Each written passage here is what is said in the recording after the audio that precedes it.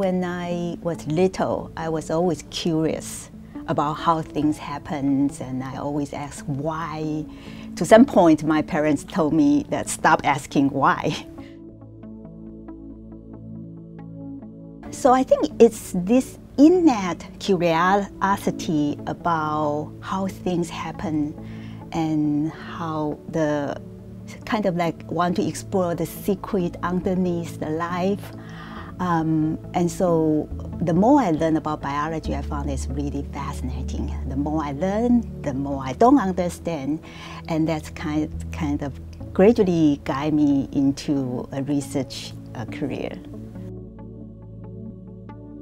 When I was in graduate school, I want to know how cells communicate with each other. So I applied a postdoc position, and I decided to come to Joslin Diabetes Center to work with Dr. Ron Kang. And then at the time, my father he was diagnosed to have type 2 diabetes and due to a little overweight.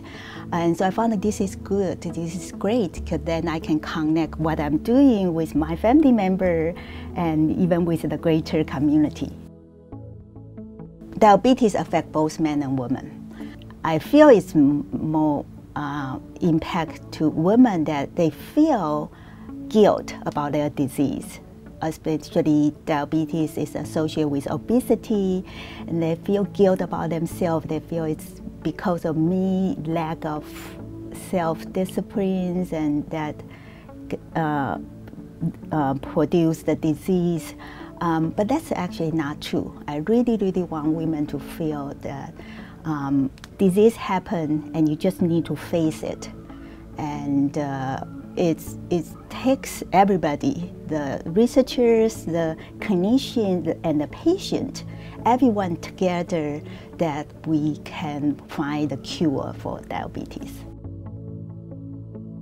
There was actually one day I feel really frustrated because I feel like I'm not doing good at taking care of my family. I'm not doing good on my research because I don't devote enough time to both. But then I remember I came to the lab. I would need to culture some cells. So when I look at the cells under the microscope, I said, that's it. This is what I want to do. I just love looking at these cells.